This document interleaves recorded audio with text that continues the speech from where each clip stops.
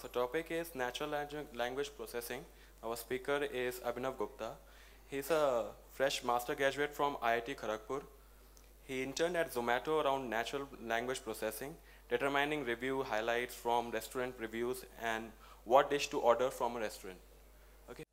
So that might be an indication that how this talk might be, but let's make it entertaining. So recently, like the last talk was very encouraging by Nicholas, and he had like given us an idea that we should work on a dojo. So his main methodology was like, you should at least get something from this talk that you can implement again when you go back your home. So what I'm trying to demonstrate is how you can implement natural language processing. Because yesterday I have attended a few talks on natural language processing, and not many audience is familiar with it right now. So I just want to give you an overview of how you can do it, and then how you can go into complexity. Like there are very open source modules, libraries available, in which like within a couple of minutes you can have, like what I have done within months you can do within a couple of minutes with a very basic structure. So I will have some quick demonstrations for you around, like I have embedded it since I have noticed last day that there might be some issues when you switch from screen. So I've embedded all the IPython notebooks in this, like a snapshot of all these things. So just a short introduction as already given. I started with end-ranging machine learning course, then went out to Zomato, then did some courses in natural language processing, and finally I'm presently working at American Express. So like during the talk, if you have some doubts, then like you can directly tweet on my handle and I will reply to them once I'm done with the talk, because there might be a couple of doubts with the concept I'm going to explain right now. So it's better that you can tweet them at the same instant so that I can solve them and not wait for the end. So this project started with the concept like the students, it's basically the school students, like they have a discussion going on. So not like a single teacher cannot monitor each and every discussion that is going on in a school between two students. So we want to develop a framework which can automatically judge which student is performing better in terms of like which his argument quality, his overall stance. So let's start with an example so that I can explain you. So this movie is going to come in 2016, Batman versus Superman. And there is a guy who started this discussion by saying that I think that movie is so cool, and I think Superman is going to win with his Kryptonian abilities and all. Then there are four girls on the other side. First one says Superman is definitely more capable than Batman, indicating that, yeah, Superman, like she is biased towards Superman. The other girl says that Batman is so much technologically advanced with his Batmobile and all, so preferring Batman. The third girl is not clear about what she wants to like take a stance on.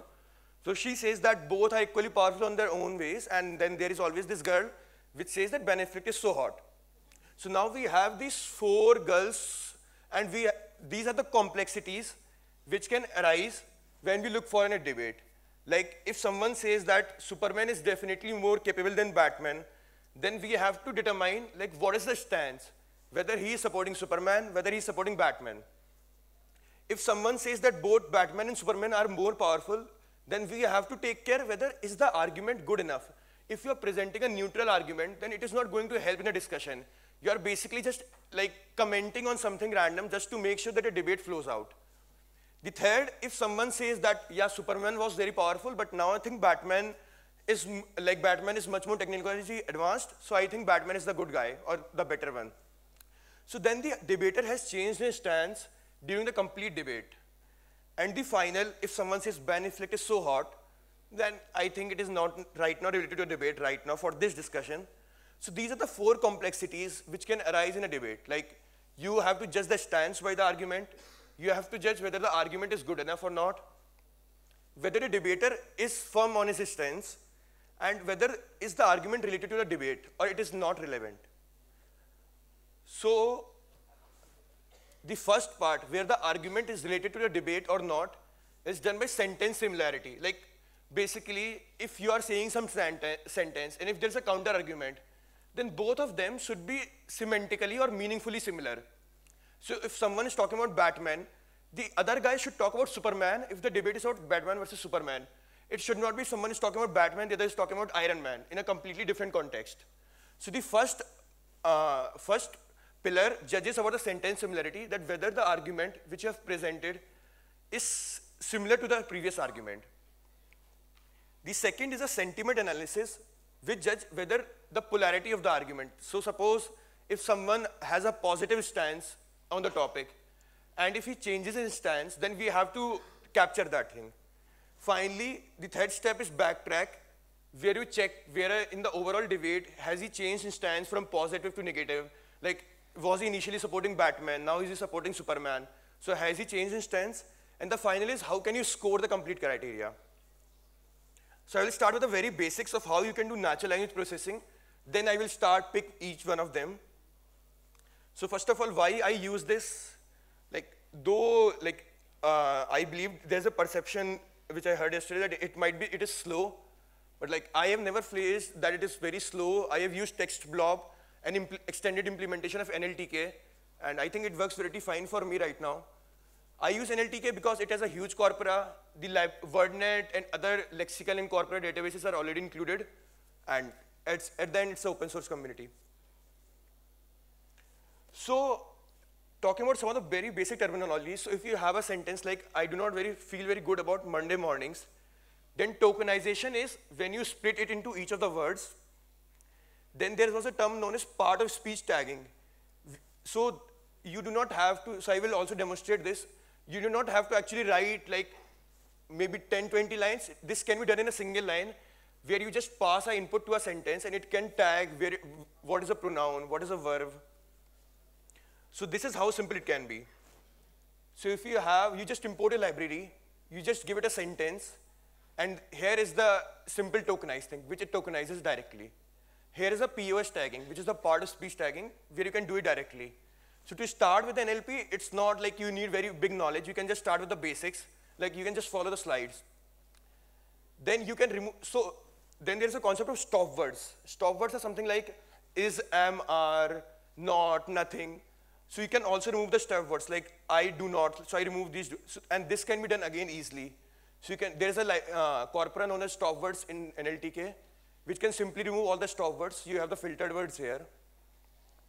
And also stemming is like when you remove the extra pronouns, you have it in the root form. So like the mornings it reduced to morn. So this is again done using NLTK. So like within like I guess 15 lines of code, you already have a filtered database from an initial random text right now. So this is where the initial what database cleaning works, where you clean a database from all these, like all the stop words and all these disturbances around. Then you progress to sentence similarity, which basically judges whether your argument is related to the debate or not. So sentences, so suppose if you want to measure like whether two sentences are similar or not, then you check whether the two sentences have the same meaning or whether they have the same word order. As in, so this is how it can be done in a very simple way. So if you have a sentence, one, like a new NASA initiative will help lead the search for science of life beyond our solar system, then you can first filter it where the second part shows the process sentence. Then you can have a combined joint set. Joint set is basically you merge both the sentences and remove the common words. Now basically, it's basically a cosine similarity where you compare word by word to find whether they are similar words or not. So this is a very basic level of semantic similarity where you check like whether the two sentences have the same meaning or not. So this is how you can start with the basics by using the cosine function, which is available in any module, to just calculate whether two sentences are similar.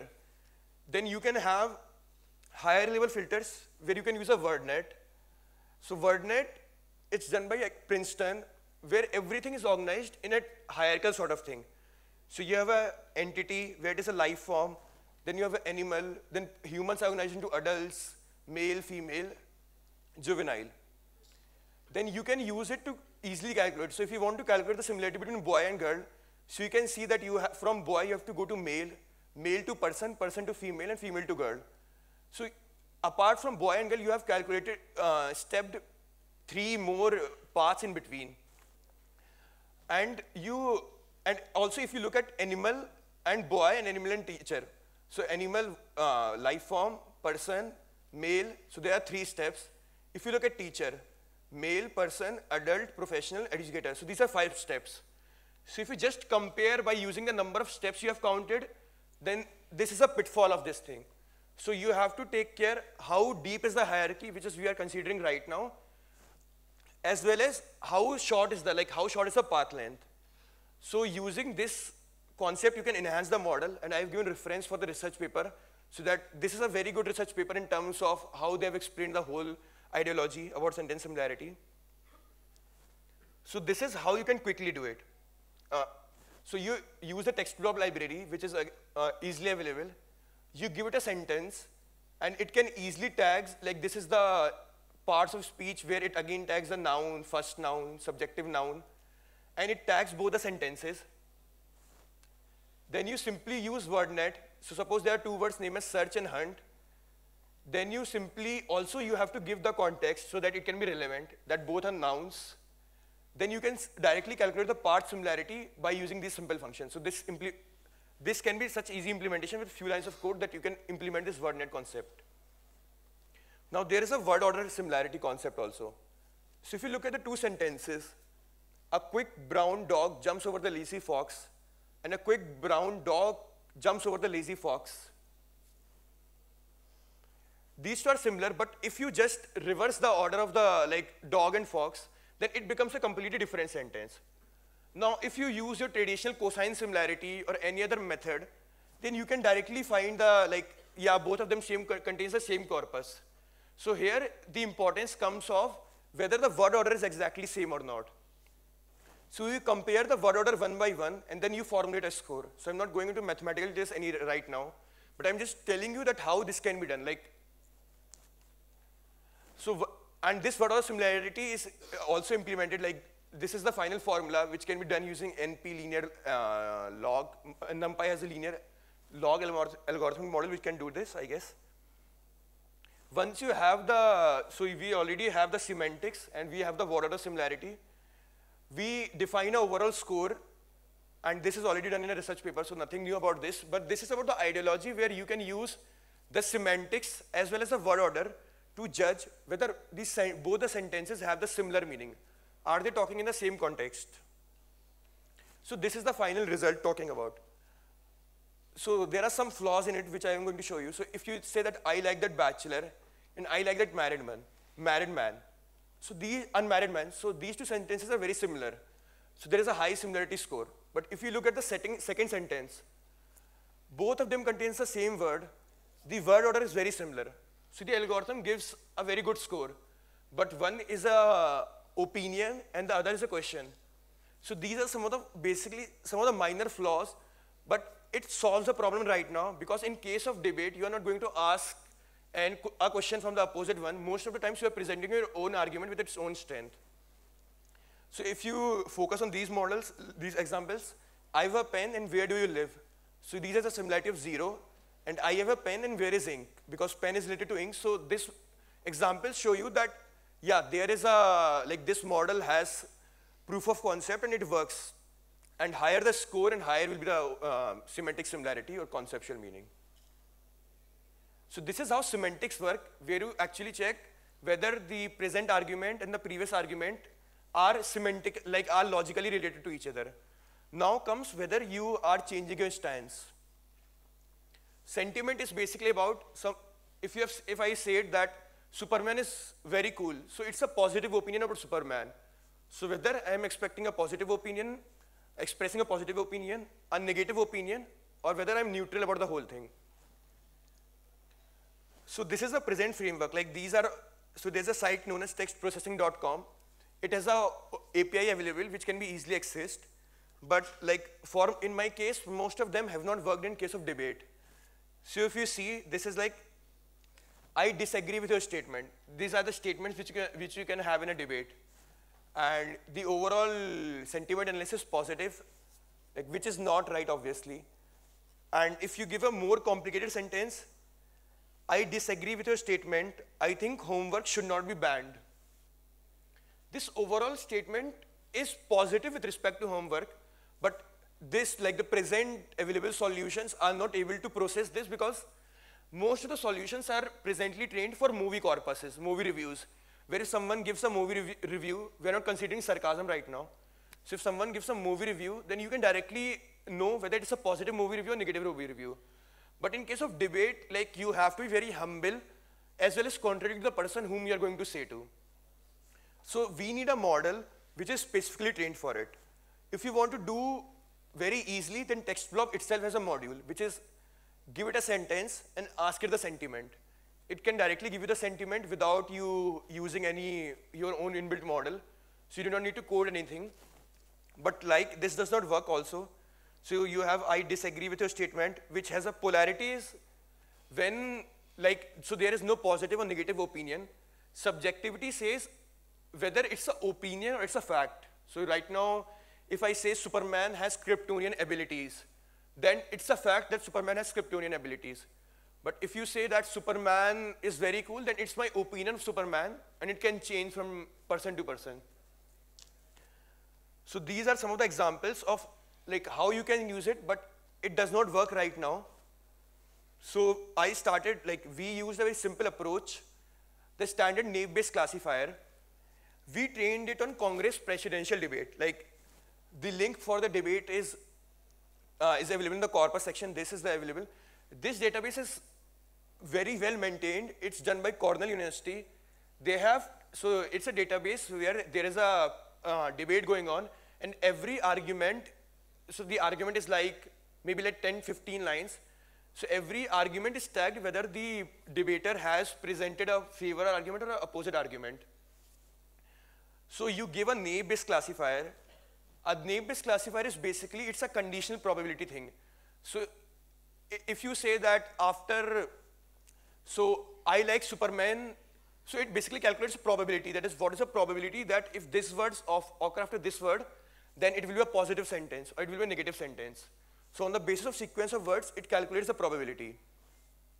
So you give it a training corpus of Congress presidential debate, a labeled training corpus, saying it whether it is positively labeled, whether the argument was positive or negative, using this complete corpus. And finally, on the basis of probability score, you determine that if the probability score is greater than 0.6, so this is our own benchmark, then it says a positive sentiment. If it is not on the negative side or not on the positive side, it's a neutral thing. So 0 represents whether it's a neutral or not, and 1 represents it's entirely positive thing. So based on these, based on the output of the classifier, you determine whether the sentence was positive or not, and I will just show the results. Talking about the features, so there is an article by Stream Hacker where they have done a text classification thing. So in case of sentences, they have demonstrated that if you use bigrams, so bigrams represent two words. So if suppose Superman is cool, Superman is a bigram, is cool is a bigram. So pair of two words is a bigram.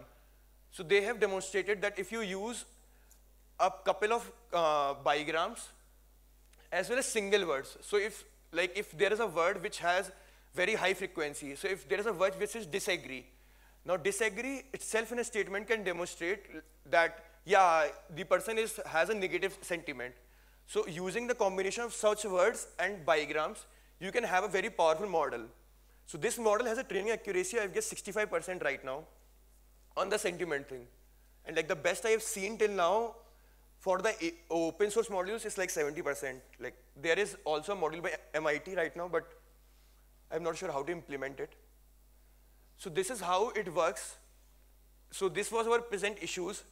If someone says, I disagree with your statement, then most of the classifier were not able to classify it. So now the classifier, so once you have trained it, then this is a very easy line just to implement. Classifier.classify my present sentence. And it says this is negative. And if you have I am against homework ban, so this overall sentence is positive because you are positively aligned towards the homework. So this is how the present model after the naive-based classifier works.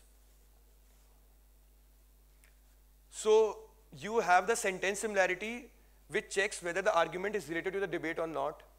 You have the sentiment analysis which check what is the polarity of the argument, whether it is positive, negative or neutral. Now you have to make sure now the basic question is, I know I can compare two sentences and tell whether they are similar or not.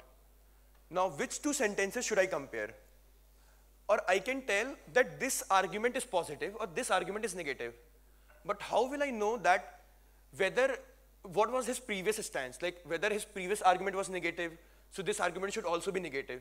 So I have to keep a track, like which two sentences to compare, which two sentences to have similar stance and all. So this is we call backtracking, where you have whether the debater has changed his stance or whether the argument is good enough or related. So first of all, this is how the interface UI looks like. This was done in Django. So there is a Django chat plugin which was developed by Sharon. So this is easily understand. It has a very good API where you can use it. The advantages are any chat log can be, so there is a JSON format directly available for all the chats. So this is how the framework looks like, where there's an admin which starts the whole thing. Then there is user one who presents an argument, and there is a user two, like who counters those things. So it's presently a multiplayer, like a two-player game right now. So this is one of the visualization of the whole debate, that how it has gone. So this is a manual thing done. I have done this in Python, but like it can be done without having this much visualization. So suppose you have an argument which is started by the admin saying that should we ban homework or not? Someone says I am in favor of this notion. So if you see the overall thing, should we ban homework, and I am in favor of this notion, so basically he is against homework. And if someone says I am against this notion, so he is basically in favor of this whole concept of, like he is in favor of homework. Now, so if you see this gentleman here, the next argument which he presents is homework has little educational worth. So his present argument is negative, and his overall stance that he was always against homework is also negative. So like he is currently following what has he initially proposed, that he is always against the concept of homework. Whereas this lady on the other side, I am against this notion, she will always, since she is always inclined towards homework, she will always present arguments that whether you are, that she is in favor of the homework. So we have to keep track of the thing that whether if someone has taken a stance, so the user one who has an overall negative stance towards homework, does he or she maintains that during the complete debate which is going on. So this is what the overall crux of the whole thing, that if you start an argument, fresh argument, then and the next argument should have the like, so if someone says I am against homework, then most of the argument should reflect he or she is against homework. Also, if there are counter arguments, so if you have this argument that homework has little educational worth, and if someone says there is a strong and positive relationship, then both of the arguments should be opposite in polarity to each other. And the final things that comes is how, so if someone says two consecutive arguments together, then they can have the same polarity. So these are some of the technicalities which I have mentioned in the slides, so that if you want to start it, so there you can have your, what are the things that you need to consider. And talking about, so suppose if someone says I am in, homework has little educational worth here, so we have to check whether the statement which he has presented here, is he talking about the homework or not? So you also have to compare whether these two sentences like this and this are meaningfully similar to each other or not. So you have to track the sentiments as well as you have to track the semantics. So this is a quick recap. So first of all, you start with, in a debate thing, you start with measuring the sentence similarity, where you find whether the two similarity score between two sentences, so that you can know whether they are meaningfully similar, they are word order similar or not. Then you have a polarity of the argument, which says whether the argument is positive or negative or not. Then you have a backtracking thing, which tells you that among which sentences the similarity should be measured, and which sentences you should consider to measure sentiments and all. Finally, when you have all these three pillars, then you can arrive at a scoring approach. So a scoring approach takes care, so this, right now, this scoring approach is pretty naive, and even I'm looking for inputs from the audience right here. So presently, we have just implemented it, and it works for, like, it has worked for our few sample cases. So we have a sentence level score, which is SS, and you have a semantic score. So for if the argument is in a correct flow, like if none of the user has changed his stance, then we give a 75% weightage to semantic score and 25% weightage to like the 75% weightage basically to the meaning score and 25% weightage to the polarity score. But if the user has changed his stance during the debate, then we actually penalize him that why he has changed stance during the debate. And again, there is an amplification factor. So suppose you present an argument that is very good, and now the opponent has to argue that, otherwise he is going to lose a debate because the argument quality is pretty good right now. So sometimes there are some arguments which can attract discussions, which can invite audiences like you should counter this argument. So greater the discussion goes on, more relevant or more strong the argument is. So amplification factor basically counts that how deep, like how much discussion has gone on in a particular argument. So on combining all these things, you have a score of, like, this is technical and you can again go through. And this is the final slide for me. So these are the present challenges which I faced right now. So as you might have seen that this is all natural language processing, but this guy does not talk about what if I present a fact from some UN report saying that homework has affected or benefited so many people. Yeah, so that is a valid point that I have not considered factual strength till now, that how strong is the fact. It can be done by scraping through web, and that is not implemented. Also, this has been tested on a couple of used cases. That's why I am right now looking for some of the arguments. So suppose if you want to test it, then there is a pretty comprehensive site known as idebate.org, where you can scrap all the debates. So it has a debate database. You can scrap all the debates and you can validate it through using a model. And finally, most of the naive-based classifier is separate. So there is a separate classifier for neutral arguments in most of the naive-based applications. Because neutral arguments have some complexities, because they can have some sarcasm where someone might not be referring a particular opinion, but he is just trying to counter it. So presently, a naive-based classifier is not designed to capture neutral arguments separately. So these are some of the flaws or the challenges which are present in it right now. So I think I'm pretty quickly done with it. So I'm looking for questions. Hello. Yeah. Thank you for the talk. I want to ask, like, when we talk about debates, so in formal debates, they are really moderated and everything is in a flow. But the Django app that you told about, it is a chat-based debate, right? So in chat-based debates, the replies are not direct and moderated. For example, the Batman versus Superman case, if there is an argument that yes, Batman is really cool and advanced, the reply might be yeah, right, with exclamation mark. So sarcastic comments, how are you actually tackling them? How are you capturing their notion as well as the sentiment in, out of it? So right now, the name-based classifier cannot capture sarcasm. But if someone wants to capture sarcasm, then there is an implementation by MIT on sentiment analysis, where they capture all the sentiment using a tree-based sort, and you can access it, like there is an API available for it. But yeah, the point is right, it is not captured right now. And if someone says, yeah, that's right, so that is just, you are like confirming his stance, but you are not presenting an opinion. So we do not value that thing right now.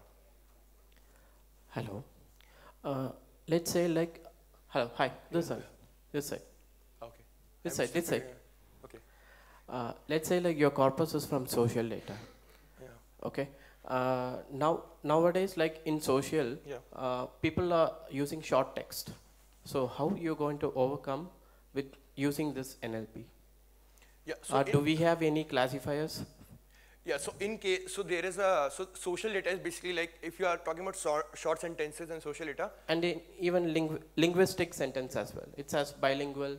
Yeah, so basically I can take Twitter as example, right? Yes. So even for Twitter sentiment analysis, like I have gone through several papers and naive-based classifier has worked the most, but there are certain things you have to take care of. First of all, the emoticons depict a particular sense of sentiment. So you have to have a separate classifier which can tag that if these are the emoticons, then what is the probability of a particular thing, which is a name-based classifier can do. Then you have to replace like hello. So if someone says hello with like 10 O's or 11 O's, then you have to like, so there is a vocabulary for it which can replace short forms like what's up into what's up. You can have to clean the data, and name-based classifier till now I have known worked best in case of like the social sentiment analysis thing. Hi, my question is, you have talked about sentence similarity. Yeah. In case of pronouns, if the debaters use pronouns in their sentences, how will you analyze the similarity between the sentence? Can you give me an example like? Means if you are talking about Congress and BJP. Yeah. Someone says BJP is quite bad, working badly, and in the next sentence they said they are worst. Means how will you compare that they are similar sentences and they are talking about the same context in same contexts?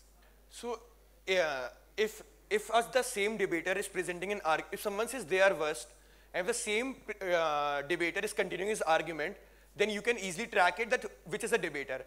If someone else starts an argument, then it's difficult to track that. So if someone says, so you said Congress is bad, and if the same guy says they are worst, so we are actually checking who has said the previous argument to know like whether it's the same guy or it's the opponent. So if the same guy, then you can easily track that who has said the last argument.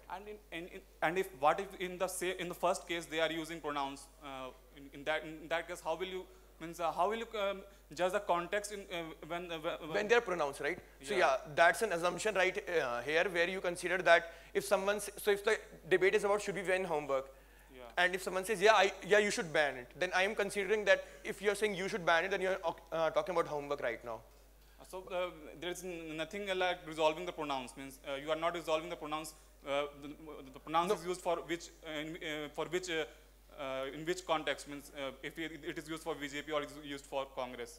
Yeah, right now there is nothing like, so there is even, you're talking about this pronoun disambiguation, there is a word sense disambiguation also. So these are some of the complexities which I have not included for this particular model. Thank you. It is. Yeah.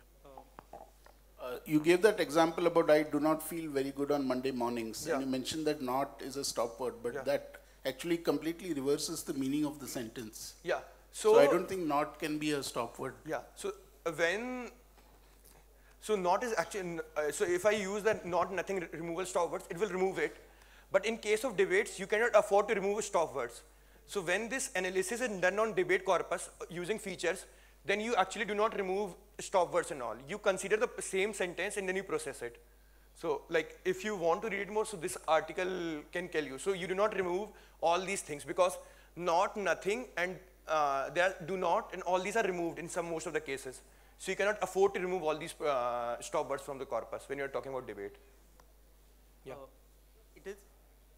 Yeah, so in most of the cases you have to, I have looked at the data to have look at some of the sample cases to have an idea of the threshold, because it's a simple, for me it was initially a simple judgment call when I say if it's greater than 0.5 then it's a positive argument, less than 0.5 it's a negative argument.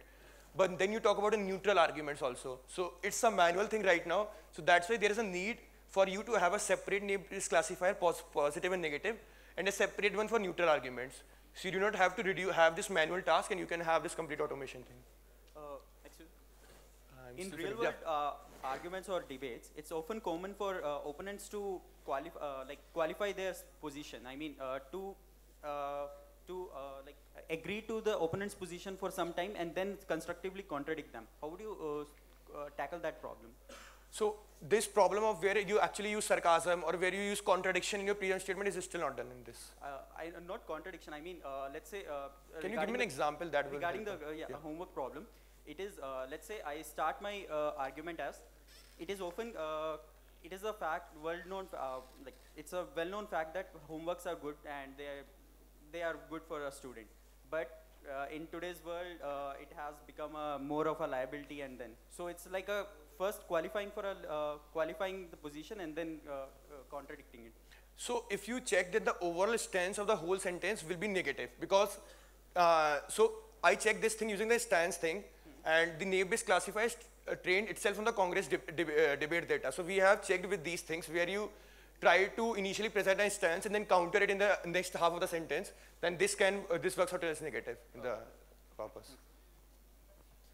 Hey, is there any alternative to the naive-Bayes classifier? Because I used it for sentiment analysis on tweets. And so the NLTK I didn't use the NLTK corpus. So I used my own corpus, and when I had a large collection of tweets. And the training phase took a lot of time when I used the naive-Bayes classifier. So is there any alternative? So there are so like people have run even neural networks and decision trees on these things. But I believe like the name-based classifier, the time might be like, it's about the pre-processing. So if you do not remove smileys, if you do not remove all the vocabularies, then it's going to take time. But naive-Bayes classifier, as far as you know, is the best in case of social sentiment analysis, where you have to analyze the social arguments. So have you tried using SentiWordNet? It used to be there along with WordNet before. Yeah, I have not used SentiWordNet. I've just used TextBlob and textprocessing.com basically to implement these things. You haven't tried it? Yeah, I have not tried it. But like this project was done under the supervision of one of the professors also. So we came to know about like the debate scenario. So there's a paper about it, that the debate scenario is very different, because it's more about politely disagreement as compared to the normal disagreement, where you say, like, this movie was so horrible that I cannot sit for the halftime also. So it's not that strong sentiment where you can capture it. So you have to have mild sentiment captures, which is not done by most of the cases. Okay, thank you. Thank you. Did you use any feature transformation while training the classifier, like TF-IDF, or maybe just taking the counts of the bigrams you have used? Yeah, so this top 200 unigrams and bigrams are calculated basing, so suppose if that TF-IDF concept is implemented, so if some bigram is very frequent across all the debate thing, so that bigram is given a lower priority. So this is done, TF-IDF is considered for each of the unigrams. So NLTK has an inbuilt function, so if which can give you top 200 unigrams or bigrams based on whether like on their term frequency, inverse document frequency. It's basically known as information retrieval, that how much information a unigram or a bigram can convey. Okay, Abhinav, one question. Like I was doing Twitter analysis, and the problem what I was facing is like sometimes like statements is like we take a Superman versus Batman example. Like Superman is not cool, and the other question, other statement could be Superman is not bad. So this not changes the words completely, it's the sentence completely, right? So like if I give a number, like for not, I give a -1. So how do you dynamically change it according to the sentence? Like not with cool is like not good, and not bad is a positive word. Complete sentence is a positive. So how do you deal with this? So right now it's a probabilistic model where so if someone you have mentioned a sentence like not bad, which reflects a positive which is mildly positive, whereas not cool is negative and it's very common. So this naive-Bayes classifier uses a probabilistic model. So if it's a not cool thing, so it is going to give a higher negative sentiment to it. But if it is not bad, then it is going to give a lower positive sentiment to it. So it's a probabilistic model, like how common it frequently it occur, then it gives a probability. So if just saying it once again clearly for you, so Superman is not bad is a very rare term in terms of the debate corpus. So it is a mildly positive thing, and it will get a less positive score in the sentiment. Whereas Superman is not cool is very common in case of debates. So it will give a highly negative thing. So you can judge like which is the most strong argument in normal cases. Actually, two questions. Yeah, sure. First, how you detected the double negations? The double negations means one negative coupled with another negative. So I think it's most. That's the question he asked already. The probabilistic model, it is what it is. It was like something word to vec or something. where you try to see that context and based on that you give the. So I have not implemented word to vec, and like even word to vec discussion, I have seen that it is a good representation of words, and so I have not seen how it works in like for me I have not seen how it worked in sentences. Similarity, right now it's a simple name-based classifier, so it's an independent probability assumption where you calculate that if this word's given the different words, what is the overall sentiment of that sentence is coming out to be. It's a simple name-based classifier thing. Last question. Yeah. So most of the debates are like speech, and to do NLTK you have to have text, and speech to text transformation is another challenge. How do you tackle that? So that that's a pretty good question, and even like most of the speech, so already this sentiment has a 70% accuracy. Speech might have another 70% accuracy. So this is reducing to 49%. So this might not work good well in case of speech debates, congressional speech debates. So these are some of the debates, like when a debate occurs, then there's someone, a typewriter, who's actually noting down all the comments. So this is how it is made, and that's why there is a chat framework for it. And I'm not sure how it can be done in case of speeches, where the accuracy is greater than 75%, so that you can have a fair judgment that whether it is good or not. Thank you, everyone. Thanks, Abhinav.